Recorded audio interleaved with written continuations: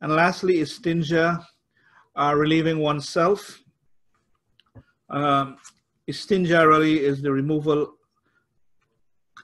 the wisdom behind it is that it is to encourage cleanliness and removal of impurities, neatness and protection from diseases. Literally, Istinja means to remove traces of urine and feces with water. Go to the next one.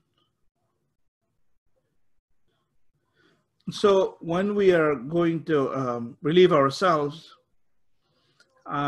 we should be mindful of our nakedness. The Prophet ﷺ said, a screen is set up between the eyes of the jinn and the private parts of the son of Adam. When they mention Allah's name, they say Bismillah before using the toilet. So Allah creates a screen between the jinn and the private part of the son of Adam. Allah protects you in that way.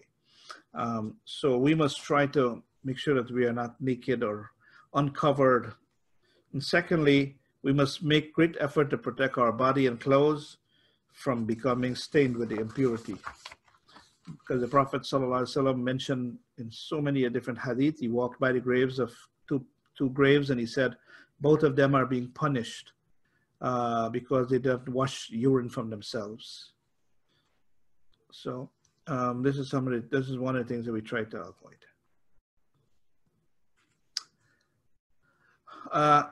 Istinja means to clean with water. This feces. We use our left hand to clean ourselves. We use our right hand to eat our food. Anas ibn Malik said, whenever the Prophet went to the privy to answer the call of nature, a servant and I used to carry a skin water container and a spare, and he would clean himself with water. So we are encouraged to clean ourselves with water. Turn there. Cleaning with stone is referred to istijmar, which is to clean yourself with stones. Indeed, the Prophet forbid us from facing the Qibla while defecating or urine, from wiping ourselves using the right hand, wiping with less than 3 stones, wiping with dung and bones. So this is a Muslim, and it is that there's another way, there are other ways other than water in which the Muslim is allowed to clean themselves. And one of those ways is to clean ourselves with stone, with at least 3 different stones that we can use. Could you go on the next slide? Let me see. Okay, so when you're going to use stones, there are a couple of things we need to be careful of. Make sure you have clean stones. Use your left hand, that the stones that you are selecting can actually do the job. You cannot use bones and dung to clean yourself. You have to make sure also whatever I pick it up to clean myself is not like religious texts and sacred items. And you can use like toilet paper, cloth, sanitary paper. These are different areas that you can use to clean yourself. So this is when you're going to use stones. Now, the prohibited things when you are going to make istinja, you should avoid facing the Qibla. If your situation is such that the bathroom is located in a way that you can't help it, then that's fine. But when the Prophet said, when you relieve yourselves, do not face the Qibla and do not turn your backs to it while urinating or defecating, but turn west or east for it. In other words, turn in the direction facing the Qibla. Don't turn your backs or your face towards the Qibla. That would mean that we would have to have our bathroom literally make us face either north or south in our situation. But we try to do the best we can. If your bathroom is like that, then there's no fault on yours. And we are also asked, as we had learned before, the Prophet said, beware of 2 who are cursed. They are those who relieve themselves in the path of people or where they take shelter and rest. That we had mentioned before with Tahara, that these are places of uncleanliness and you're not allowed to go urine in like the roadways and the places where people are going to walk or where people are taking shade under a tree. We're not allowed to urinate in river flowing water. So do not urinate in still water, sorry, and then bathe in it. If you have still water, like you sometimes you're in the bathtub and then you pee in the bathtub and then you're bathing in the same bathtub. We don't do that, right? The other one. So when you're going into the bathroom, as you mentioned, you try to have privacy. Dua, you should make a dua, again, in English or Arabic, whichever one is good.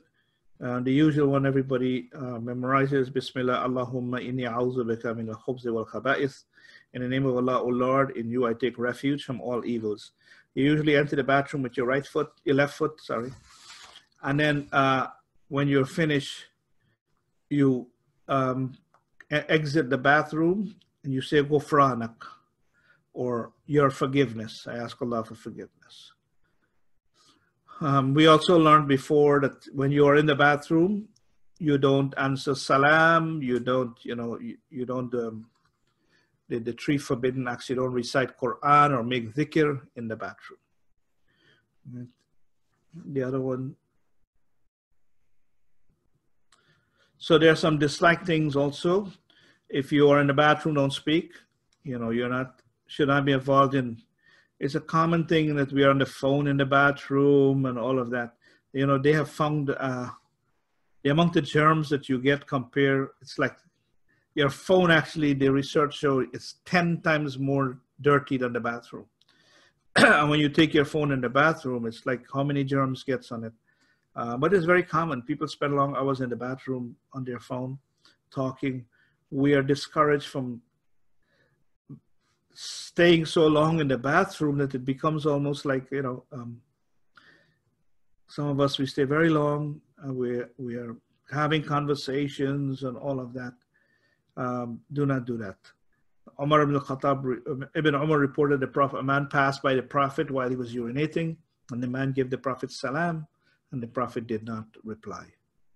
All right, so we're not allowed to do that. If you are going into the bathroom, you have your Quran in your hand. We're discouraged from taking any inscriptions with Allah's name or a mushaf or a Quran into the bathroom.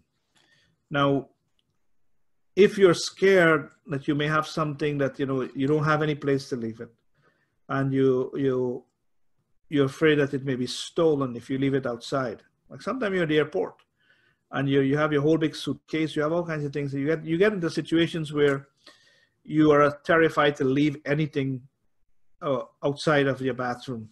In that case, you're allowed to, but you need to make sure it's not in your hand. You have to either put it in your pocket or put it, because you're using your hand to clean yourself. So you should either put them on a ledge or somewhere you can see them. But generally, we don't carry things that has Allah's name or involved with the Quran or Hadith of the Prophet ﷺ that we take in the bathroom with us. Our private parts, we should not avoid touching our private parts with our right hand. When cleaning ourselves, the Prophet said, none of you should touch your private parts with the right hand while urinating. Neither should he clean himself with his right hand while defecating. And this is in Bukhari and Muslim. So we want to be able to use our left hand, as I mentioned before, unless you have some condition or something that is difficult for you. We should avoid urinating in cracks and holes in rocky ground. This is very dangerous. You may have insects or creatures there that may jump out at you and that may harm you, so we do not tend to do that. And we avoid urinating while standing. The Prophet ﷺ forbade us from urinating while standing unless you are able to avoid the splashing that comes.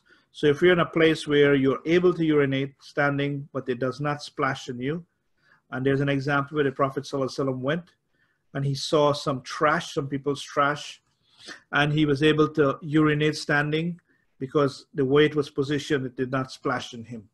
So in our situation where we have toilet bowls and we may urine, so it's okay to stand in that kind of a situation. But if you have a danger of it splashing up on you, then it is better to sit. And so these are some of the adab and etiquette that has been handed down to us to try to practice. Now, as I mentioned at the beginning, with all etiquette, it is sunnah, and we try to do the best we can and to slowly train ourselves to gather from these etiquette, 1 and 2, and try to make them part of our daily life. And you do the best you can. None of us will be able to practice all of the sunnah. And so we try to do as much as we are able to. And we trust that Allah subhanahu wa ta'ala will accept from us our effort, inshallah. So with that, we